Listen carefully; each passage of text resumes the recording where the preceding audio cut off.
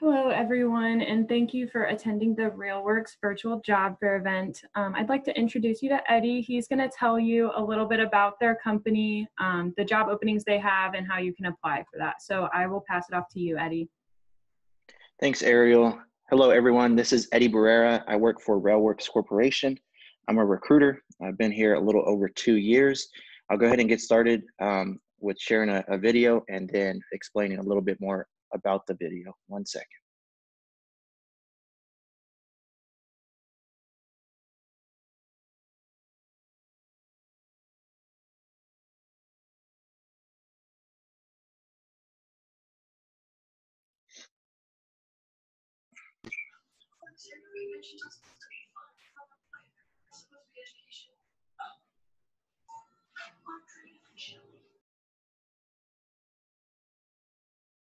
Ariel, can you see my screen? Can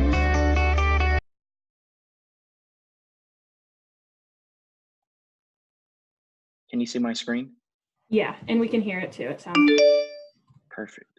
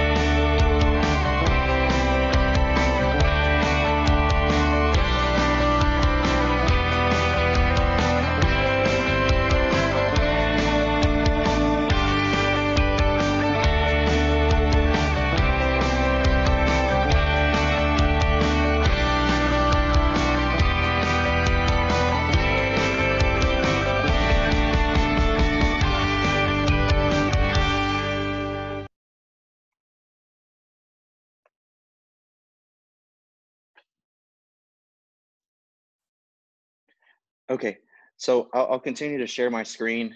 What I just did now is logged on to our career webpage, which can easily be found at jobs.railworks.com. And I'll kind of walk through a couple of reasons why RailWorks is really an employer of choice. So first off, we have a great company culture. As far as our leadership goes, we have a very strong leadership in terms of years of experience. Our guys are at the top who have made their way through the ranks, including starting off as a laborer. So it's really exciting to understand and realize that your work and your work ethic is recognized and rewarded. So what differentiates us from our competitors is that we're a really big contractor that services a lot of different areas of the railroad industry, including thermite welding, electric welding, track maintenance, track rehab, constructing new track, signals and communication. We do undercutting as well. We do a lot of surfacing of the rail as well. In terms of our customers, as you may have noticed on the video, we complete work for anyone from class 1 railroad freight, heavy rail, light rail. So basically the train tracks that are necessary to get goods, material, and people across the US and Canada, we're able to work with those guys and also complete our work safely. And we're real proud to really boast about and brag about our safety record and brag about the opportunities to really make this a career. So for our entry-level position, which we're typically hiring throughout the year, it's called a track laborer, which is basically a general laborer, but in the railroad construction industry. And the day-to-day for a general laborer, as you may have seen in the video, it's very physical, it's outdoors. It's a lot of swinging sledgehammers, a lot of using hand tools, power tools. And then there's also the opportunity, again, to make your way up within the company and learn how to operate equipment, learn how to weld, learn how to drive, get a CDL. So there's a lot of opportunities that stem from what's called a track laborer, which is your entry level position. Our guys and gals who work for us definitely travel a lot. So that's another thing that I do want to, or item that I do want to discuss before I talk to or really get into engaging a candidate about our work, is that railroading in general does require an extensive amount of travel in terms of being out of town for 1 to 3 weeks at a time, sometimes even longer, especially during the winter months when work tends to slow down in the Midwest and Northeast regions. We are a very big contractor, so we have offices in Texas, Florida, California, and so we keep our guys and gals busy by sending them down south for a month or two while the winter months, the harsh months of the winter, pass, and then we'll bring them back up to Midwest. And at that point, it'll be a rotation of 2 to 3 weeks working on, and then coming back home for a week. While you're out of town, we'll take care of, we'll compensate travel time, we'll compensate via per diem for food and toiletries, we'll compensate and pay for the room, and we'll take care of getting you out of town. So you'll meet up with a crew member or a foreman, and then you guys would travel out of town together in a company vehicle. And then once your 3 week rotation is up, you'll come back and rest for a week. And you'll continue to do that throughout the year. In terms of what else separates us from competitors and other companies, is we have a really strong benefits package, including medical, dental, vision, and a 401k with a 3.5 employer match, or up to 3.5 employer match based on employee contributions. We have multiple plans to choose from for health, and also multiple plans to choose from for dental. We just have one plan for vision. It's a unique opportunity, again, for someone that is willing to travel, someone that has a strong work ethic, someone that's disciplined, someone that's willing to get their hands dirty, but also someone that's serious about their career. You really get out of it what you put in. So if you put in discipline and a hard work ethic month after month, you'll start to see that you're being recognized in terms of more hours. You're being rewarded in terms of better pay. You're being recognized in terms of you're getting your choice of how long you get to stay out of town, or you're getting your choice or your preferences heard in terms of how close you want to stay to home. They don't do that for everybody. They do that for the hard workers and the people that really deserve that, and the people that they want to keep happy. So with that said, I'm going to go back to the screen I was just on. Ariel, can you see this screen? Yep. Okay. So once anyone goes to this screen, you'll see there's jobs under professional, under operations, under skilled craft. I'm mainly focused on recruiting for skilled craft, including laborers, equipment operators, welders, mechanics, a more specific operator, which is called a tamper operator, or a rail grinder, or not a rail grinder, tamper or a rail regulator operator. And then in terms of the type of equipment we use and utilize, it's mostly, as you see in the picture above skilled craft, it's mostly excavators and or backhoes, which is a variation of an excavator, smaller excavator. And we use, instead of your regular bucket on the end of the boom of the excavator or the backhoe, we use a cribbing bucket, which basically gives us the opportunity to grab the cross tie from under the rail, grab it with the cribbing bucket like a claw, grab it, remove it, and then replace it. Our operators are in the seat for about 10% out of the day, and they're really doing a lot of groundwork, physical labor for the rest of the day. There's a lot of prep that goes into railroad maintenance and construction in terms of planning, scoping the job out, understanding what your responsibilities are, understanding what tools are necessary, what materials necessary to be out there, understanding when to really take a break, because it is very physical work and you got to know your own limits. And then definitely safety is the top priority again. So really taking all of that into consideration and knowing that it's a long day, it's a 10-hour day. So you're not expected to complete all your work in 2 or 3 hours. So really pace yourself. Understand that there's always work that can be done. So you won't ever feel like you're bored or don't have anything to do. There's a lot of shovel work. There's a lot of, sledgehammer work. And then also realize that although a lot of times we start people off as a laborer, this is going to be their opportunity to really take their career in their hands and understand where they want to go with it, and ask questions and really pick the mind of a foreman, or pick the mind of a welder or an operator, and ask them, hey, how did you get to where you're at? What recommendations or suggestions do you have for me at my level? What do you think I can learn? What do you think I can do better? What are some tips that you can give me to work more safer?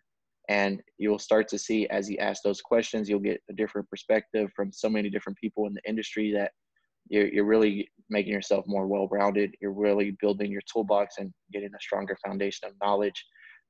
So in terms of compensation, which is a really key part in a lot of, the conversations that I have with candidates, is what does this position pay?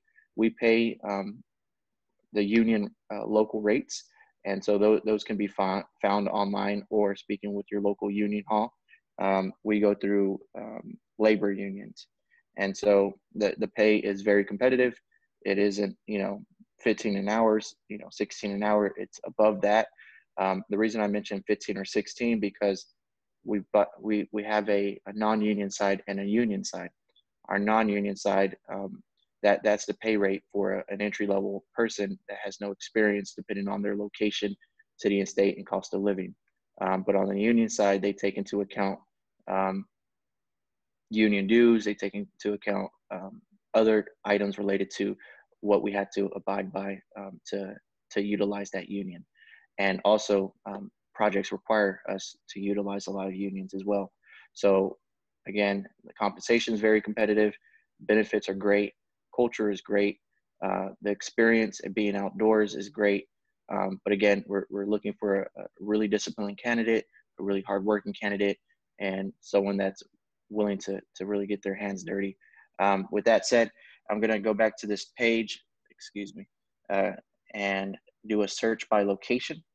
And so what you'll do is click on the right side, or the right text box, and type in Chicago and search jobs. And you'll notice that we have multiple jobs, from truck operators, boom truck and grapple truck operators, to a superintendent role, to a PM role, a welder helper position, a track foreman position, a thermite welder position. And again, track labor is typically something that we're hiring year round. So although you may not see it today, it's going to be a position that we're recruiting for most likely by the end of the week or early next week. So that's a little bit about RailWorks. Ariel, I'm going to stop sharing my screen. And I'd like to know, where do we want to go from here? Yeah, we can open it up for questions. If anyone has any questions, you can go ahead and type them into the chat, and we can get those answered for you. I do want to say first off that I'm going to drop this link in the chat. This is the link to the RailWorks employer booth on Illinois WorkNet. They've posted their links there, how to get to their job posting site, and some other information about this employer. So you can go ahead and check that out at a later date. I just wanted to drop that in there for anyone who might need it. So now moving on, we'd like to answer any questions that you might have. So go ahead and type them into the chat now. And we do have a question. What are the normal shift hours that would be worked in a week? So it'll be most likely Monday through Saturday. When they're out of town, they'll have that Sunday off. But they're going to be out of town Monday through Saturday, 2 weeks straight. And they're working anywhere between 9 and 12 hours every day. And it starts at 6 a.m. Okay. And then are you paid for the time that you're being trained for these positions? Yeah, when we are training someone up, because we start someone as a track laborer day one. They're learning, and as soon as they start learning, or even during orientation, we pay for that. We start there. We pay for training, and anything thereafter as well. Yes, ma'am. How would you recommend, how can a candidate stand out and get an interview, assuming that they're qualified for the position? Specifically for the ones that are on this call, what they would want to do is when they complete an application, list under the referral or how you heard about RailWorks. It's quote unquote source, like how did you hear about us? Put that you heard about us through this workforce.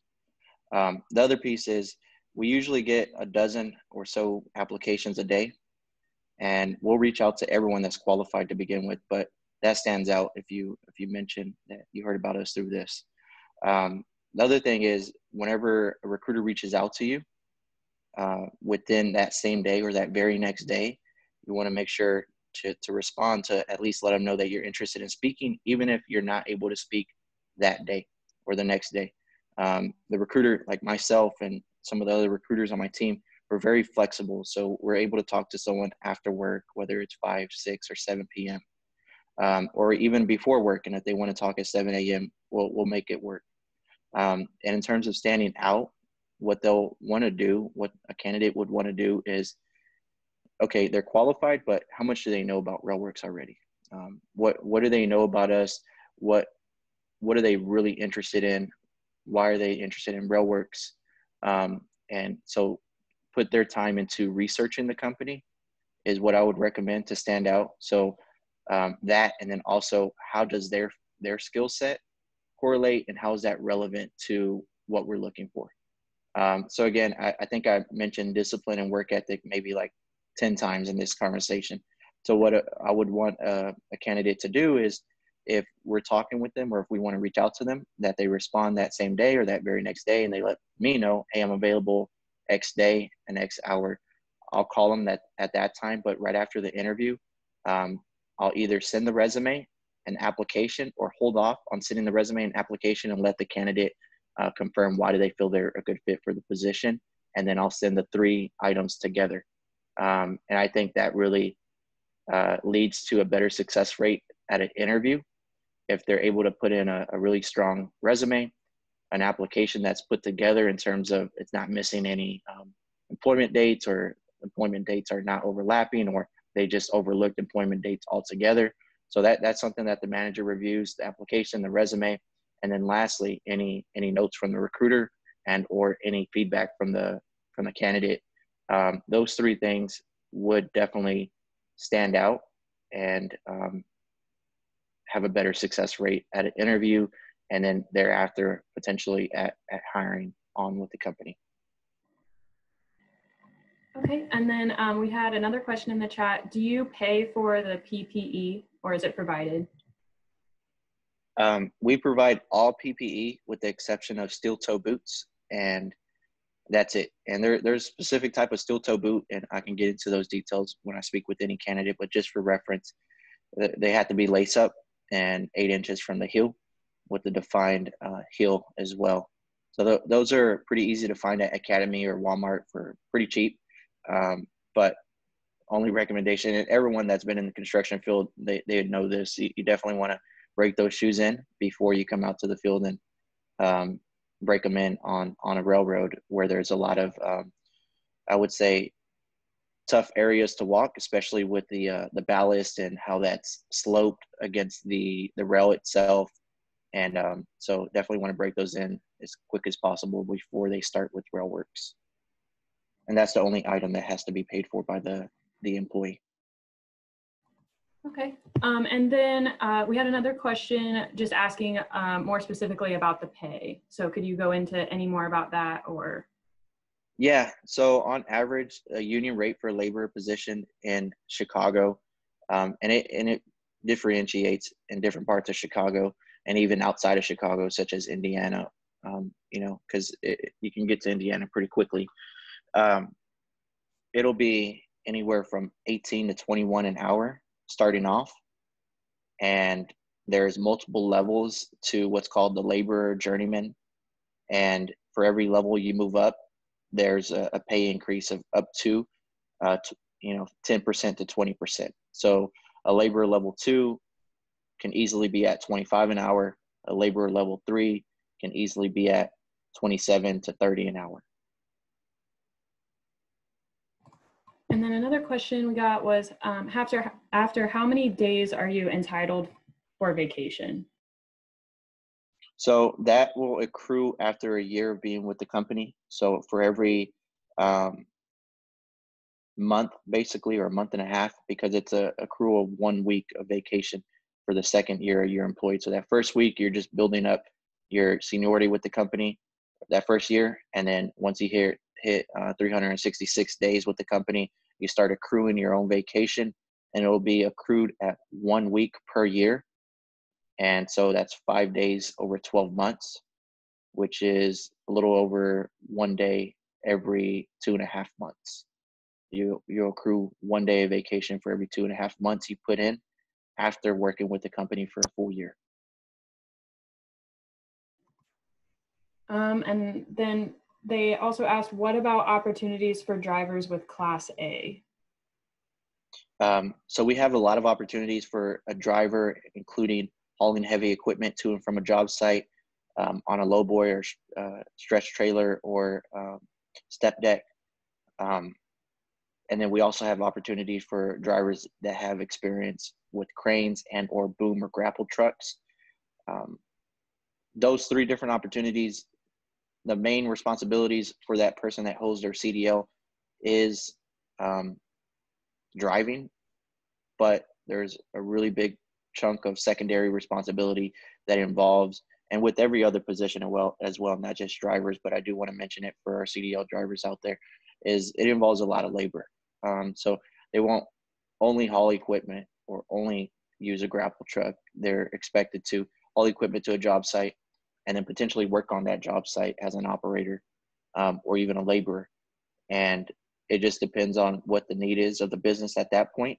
But the drivers definitely make more money because they are bringing CDL to the table. It's a little bit hard to find and very valuable to all construction industries, especially if they have grapple truck experience, or especially if they have equipment hauling experience. And I'm sure that they probably want to know what the pay is for a driver. So it's anywhere from 25 plus, so 25 to 32 an hour. And then what safety precautions do you have in place for the COVID pandemic? Yeah, we have a 9-step protocol, which includes anything from addressing visitors in the office to limiting visitors in the office, taking temperature, social distancing decals on the floor, also max occupancy signage throughout the buildings. We upgraded our filtration, our filter system, our HVAC system, to the recommendations of CDC, which it's MERV 13 compared to a lot of old filters. Those were like MERV 7 and MERV 8. We also put directional arrows in our offices. We provided all types of PPE to our field and office employees, including gloves, face masks. We require face masks for anyone that visits our office and anyone that's outside of their desk. So if they stand up and they walk to a common space or a common area, that walk should be with the mask on. But anyone sitting down at their own desk, they can take it off while they're working. We encourage social distancing. We also mandated all of our offices before we started to allow employees to go back into the office to complete these protocols and have our leadership team not only support it, but sign off on it to acknowledge and create responsibility and accountability for that office, that, they understand the severity and the seriousness of the safety of our employees. And that's our number one concern. And so I'm proud to say that we do have those protocols in place, and that was a great question. And then we had another question. What's your monthly or yearly injury frequency? So that is based on project and or location. So our Chicago office is actually one of our best offices in terms of injury, near misses, and anything related to safety occurrences really. And so that's something that we're happy to say that they're one of the best ones and they have one of the best track records. But it really depends on the project specifically to determine what the incident rate is throughout the year. All right, well, that's all we have for questions in the chat. If you do have any other last minute questions, now would be a good time to put those in the chat. But if there, we had one more question. What about holidays? In terms of compensation or taking them out, I'll address both parts. So, okay. so a lot of times the railroad does call for our workers to be working during a holiday, and we compensate usually double time for that. And if we can, we'll try to send our employees home, as many home as we can, without our customer or our clients being upset with us that we don't have enough workers to support their projects even during the holiday, because they also are working during the holiday. So we'll compensate double for those people that are working the day of the holidays, but we'll also give preference to those that don't want to work the days of the holidays. They won't be paid for those holidays. They'll be sent home, but home time is a lot more valuable to some people than others. So we'll give preference to those that want to stay home. We won't ask them to go to work those days if we have enough people who are willing to work those days. So there's some flexibility in terms of working the holiday and at least putting your name in the hat to not work the holiday. All right, great, thank you. So we will go ahead and wrap up at this point. If you have any additional questions, Eddie, would you feel comfortable typing your information or email into the chat so that if anyone has any additional questions, they could reach out to you, or any other way that you would want them to reach out? Yes, of course. Okay, great. So again, you can visit their employer booth on Illinois WorkNet. I dropped that link in the chat a little bit earlier. A recording of this webinar today will be posted there later today, so you can review any of this information later as well. And Eddie has sent his email in the chat, so if you have any more specific questions for him, you can go ahead and reach out. I want to thank you all for coming today. I want to thank Eddie for the presentation, and I hope you have a great rest of your day. Thank you.